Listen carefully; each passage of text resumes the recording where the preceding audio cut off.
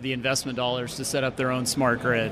So call it smaller utilities, municipalities, co-ops, the ability to buy... Grid as an electronic grid, an energy grid?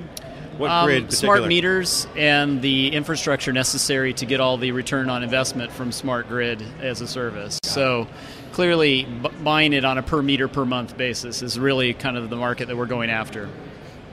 What are the big things you're seeing? And this is an emerging trend. Obviously, clean tech, energy is a big hot button in today's society. And technology through sensor networks, and everyone talks about in our world and the Internet of Things. What we're really talking about here is using the Internet and technology to connect to our lives. So how does that fit into all that? Well, clearly one of the best ways of reducing the overall cost of producing electricity is to get consumers to moderate their own demand during peak times. The return on investment is pretty well proven. It has all of those things that you're talking about for distributed automation, all of those kind of activities, but really it requires the Internet to provide the feedback loop to customers. So from that standpoint, it really is bringing the power of the Internet and networking technology to individual consumers to manage their own electricity spend. So where do you live? Which part of the country? I live in San Diego. So you're in San Diego. It's not a bad place. I mean, La Jolla, I have friends there. It's gorgeous environment. California obviously is very sensitive to the energy. Right. Is there any spots within the U.S. or outside in the world that are highly sensitive to the energy smart grid? Is there early adopter regional focus? I think California is one of the hot spots for it, mainly due to the deregulation that occurred and some of the problems that engendered. There's areas of the country where there's very cheap sources of electricity, and so they have plenty of it. Clearly in California, we're worried about having enough during peak times. So California is a big hotspot for this, and certainly the Public Utilities Commission in California has mandated that the big investor-owned utilities like Edison, SDG&E, PG&E put a smart grid in. So Dave Vellante, my co-host, is back. Dave, welcome back on the set. Thank you, John. Erik has got a smart grid as a service technology EMC customer, so he's kind of like our Tom Peck of the day. So he's got V-Block, and we're just talking about the smart grid. We have 3,400 people watching. Hello, everybody. Welcome to the new surge of audience, 3,488 to be exact. Smart grid is a cool application, Dave, sitting on top of V-Block, and it automates a lot of the energy consumption that users can keep. So the futuristic scenario is I got my mobile device, I'm managing my utilities, watching my bill, I'm not overpaying, I can program my infrastructure. Is that kind of an accurate view, or are that oversimplifying it? What's the scenario for the future use case? I think that's certainly one of the major use cases that is available, but clearly from a utilities perspective, it gives individual users at their home the ability to program how much of their electricity use and gas and water, ultimately, that they really want to use at any one particular point in time. The payback from a utility standpoint is they can also reduce their accounts receivable and bad debt. So you can set up through smart meters the ability to set up customers on prepay. That alone actually pays for a lot of the infrastructure. Dave and I were talking about innovation and the sandbox of Silicon Valley. Obviously, in your area in La Jolla, it's pretty well known for a lot of telecom and a lot of innovation down there. And SAIC is a known player in La Jolla and San Diego community. So innovation is on top of mind, but a lot of baggage exists in IT. Dave and I talk all the time about Oracle and some of the flexibility issues around, agile issues around Oracle or lack thereof. And things like SAP, which is more open. You got closed Oracle, open SAP. How do you guys look at those new environments? Because V-Block is really interesting because it allows you to work in a very open, new, innovative way in this culture. So what's your experience with the IT landscape to make this happen? How do you get to that innovation point? Well, certainly with a lot of the utilities that we're working with, they tend to be on the smaller end of the IT spectrum. Often, IT departments measured in the tens or even the single digits. They really need IT help. They're several decades behind. And from our standpoint, the ability to buy this as a service, pretty much as a service appended to the end of anything is kind of the latest buzzword. But from our standpoint, it really provides a way of helping out IT in this instance. A lot of the applications that we're using are from Oracle. They have a meter data management system that is part of our offering, potentially, as well as other vendors. Clearly virtualized? It is virtualized, and really what we're talking about is having the ability to support large numbers of individual utilities with a whole bunch of different applications. In order to put in a smart grid, you need a meter data management system, a head-end system. Often you want to supplement that with a customer information system, a GIS system, a workflow management system. All of these systems, clearly the upfront investment to put them in yourself, especially for a small shop, is kind of prohibitive. And so we're trying to address that end of the market.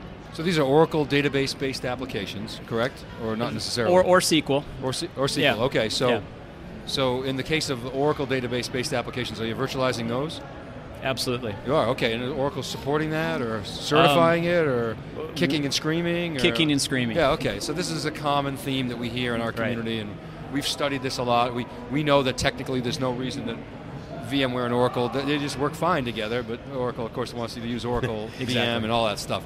But so you have figured out how to configure Oracle for VMware, and it works great, we know this, and then it's on you to figure out how to work with Oracle, but so your customers don't see any of this, I presume. Correct. What do you think of the Microsoft scenario? I mean, Microsoft is a big IT player, and they just bought Skype, so we know, and we've been covering that like a blanket on the Skype video. So video is a big part of that new Microsoft scenario.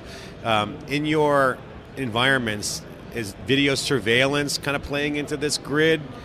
Smart grid technology? Can you certainly that's part of the smart sensors you mentioned earlier. The ability to actually use that network, the sensor network that you put in place, primarily built on the back of smart meters and collectors. You certainly can use it for surveillance of your substations. You can add all kinds of applications on top of it. From a Microsoft standpoint, clearly a lot of the servers run on Server 2008. And so there's certainly a lot of overlap with what we do. And as I said, it's not exclusive to Oracle. I mean, we use a lot of SQL Server in what we're doing as well. So you guys are cloud, right? I mean, and let's talk about vBlock and how it fits into cloud. This notion of taking a single logical block of infrastructure to support applications across the portfolio, that's new. It is. How does that change the way in which you look at organizing your IT organization and the various roles? I mean, previously, right, you might have silos of storage admin, server admin, network admin. Is that changing as a result of this? Well, clearly, if you're buying it as a service, you have to be willing to outsource or at least have someone else run some of that. For the smaller utilities we deal with, they really can't hire the kind of expertise that they need in order to advance. And so they're more happy to do that. But what we're offering is really a private cloud on a shared basis, if you can think of it that way. I mean, it is really not a public cloud. All of our customers are telling us that using the traditional public cloud vendors to store their data is kind of a non-starter from a data security standpoint. Certainly some of the Sony incident, some of the other ones have brought that to strong light recently. So we're offering virtually private, if you will, or dedicated private cloud services to each of these utilities, but using the vBlock on a shared basis. Okay, and so from your standpoint, are you organizing different than, say, a traditional? I mean, you've got a deep background in IT. Mm-hmm. Is it changing the way you might organize an IT environment, or not necessarily? Well, we're a traditional IT outsourcer, and so we certainly have all the traditional disciplines that you would expect from a traditional IT outsourcer. We're applying that best practice knowledge to this new environment and acting as an extension of the IT departments in each of these utilities. So generally speaking, they're looking at us to come in and provide best practices that allow them to accomplish things that they really could not do on their own. Okay, so what about, we talked about security before. That's interesting. You've got essentially a multi-tenant private cloud. So how are you architecting security to deal with that? Well, a lot of the smaller utilities we deal with are together in what they call joint action agencies. And so they've already agreed to share data or aggregate data, but really on a basis of very defined rules. So if there's a data warehouse where the data is aggregated, we provide very specific rules to make sure it's private to each client. So it really is using the ability built into the database to segregate data to keep it virtually private to that particular client. So, I mean, that's got to be on the top of mind for your customers. They must ask you about security a lot, right? That's probably question number 2 after cost. So cost is number 1? Yeah. Cost is still number 1. So, but that's in your sweet spot, isn't it? It really is. Yeah. I mean, SAIC is known for cybersecurity. We do it for all the 3-letter agencies, and we've applied that knowledge, frankly, into this space using some of our unique technologies that we have. How about privacy? You hear a lot about security, but you don't hear as much talk in the enterprise about privacy. You certainly hear a lot, with the Sony hack and now that Google Android and iPhones are following us around.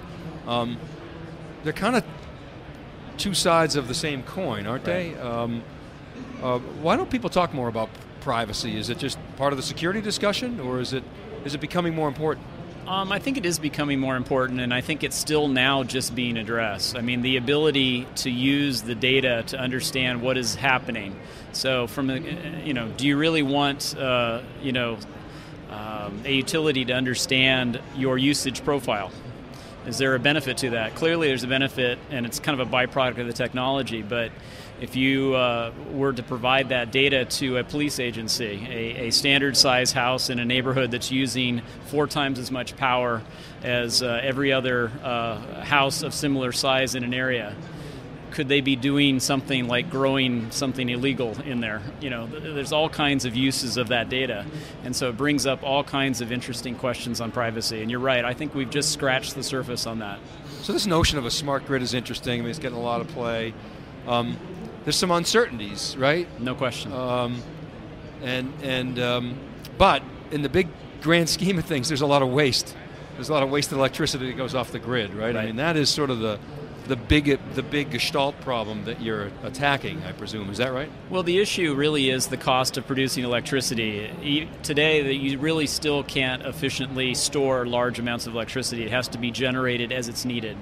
And so what happens is there's base load generation with the big plants, and then they have what they call peaking plants that provide, a leveling out of the peaks. Peaking plants cost tremendously a lot more to operate than the baseload plants, and that's why you see tiered electricity prices as the costs go up. The ability to shift load, we've had these load shifting programs for quite some time where, turn off the pool pumps, turn off, electricity or cycle them for air conditioning, those kinds of things.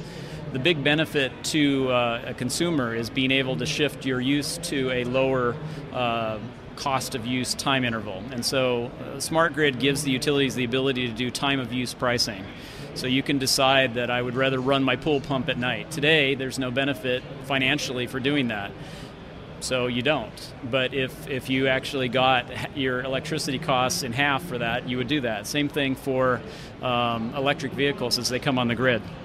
Electric vehicles that are being charged in, how do you incentivize customers not to plug them in as soon as they come home, which is the peak of the day around 5 o'clock or 6 o'clock. Yeah, what's going to happen to the transformer when everybody plugs in at the same time? I mean, that's exactly not going right. to work, is it? Exactly right.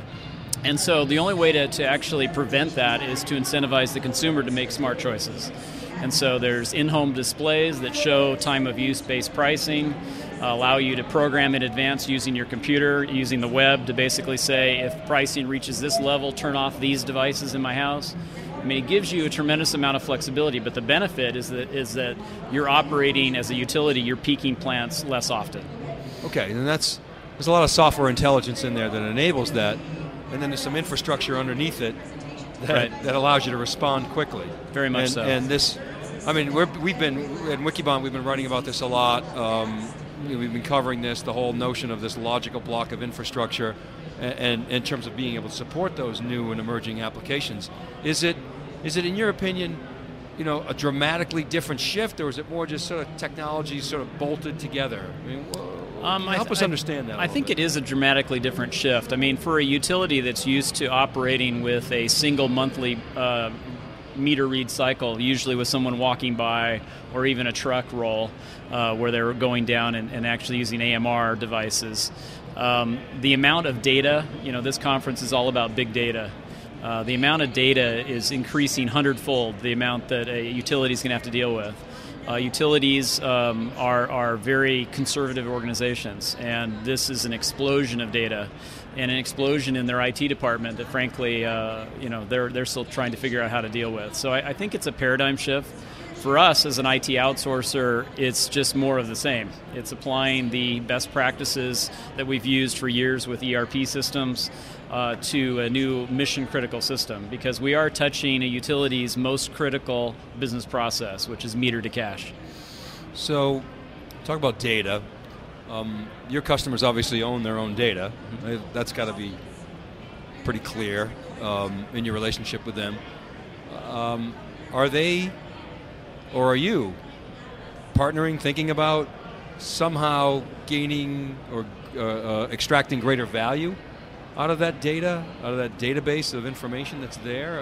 Is that too far off, or no, is that something that is clearly is in the future? we're not there to harvest it and to make use of it. We're talking about ways of helping them harvest it. Right. Again, these joint action agencies, like in North Carolina, for example, electricities, they will be able to use the aggregated data to make buying decisions from their large IOU service providers that provide the electricity for them. Most of the municipalities don't have their own generation, so they buy it from a local big IOU. And so they're definitely trying to figure out how to minimize their peaking costs and those kinds of things. So there is a benefit of aggregating the data for the benefit of making joint aggregate decisions for these agencies. Right. Will you do that aggregation for them? We do. We'll have a data warehouse that allows them to do data analytics and to make good decisions based on the data. Not just at the individual municipal utility level, but also at the joint action agency. But there's no sharing between joint action agencies, if you will, right? Which tend to be state-oriented. So can you charge for that? It's part of the basic service. So the way we're pricing it is a per meter per month basis with additional for each new service beyond the basic, if you will. The basic includes meter data management, the head-end software, as well as an option to actually amortize the cost of buying and installing the meters themselves. Excellent. Well, SAIC innovating into the smart grid. Erik, it was great to have you on theCUBE. We appreciate you coming on and sharing your perspectives about VBlock, infrastructure, software as a service, the electrical grid, some of the challenges that customers are facing, some of the data opportunities that are out there. Erik, thanks for coming on theCUBE. Thank you for having me. Thank you very much. Thanks for coming on. Appreciate it. Thank you, John. Okay, we're here at EMC World, and we're in Las Vegas. SAIC, Dave, is known for inventing